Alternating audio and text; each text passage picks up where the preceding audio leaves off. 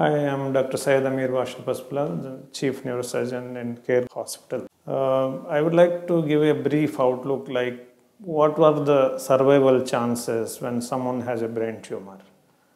Suppose someone has a brain tumor which is classified as a benign growth. Most of these tumors, they don't recur. The chance of recurrence in benign growths is almost like less than 3-4%.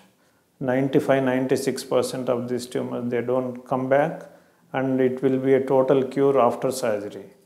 If at all there is a small possibility of leaving a small chunk of a brain tumor which is like adherent to some vital structure in the brain in specific areas, there we suggest the patient to go for a treatment modality called radiosurgery, which is ideal in eradicating the tumors which are less than 3 centimeters in size, even in vital areas. But in the other scenario, like when someone has a malignant tumor, you tend to decrease the tumor load, and then you try to advise the radiation and chemotherapy in these particular patients.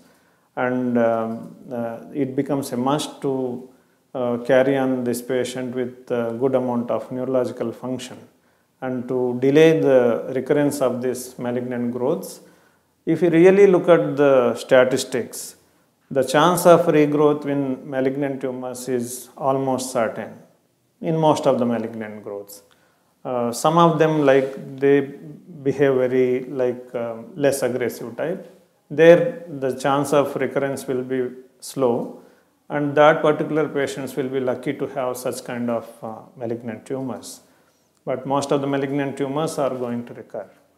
Hence, the further treatment like radiation and chemotherapy becomes a must, but it should be advised according to the general condition of the patient. If a patient after surgery is not doing very well, then he will not be in a position to tolerate this radiation and chemotherapy, then we can't go ahead with the radiation and chemotherapy in that particular situation. And after brain tumor surgery, once you know the quality of the tumor, when you talk about what are the chances after all these treatments, scientifically we calculate this with 5-year survival rates. In benign tumors, the 5-year survival rates will be to the tune of like 85 to 95%.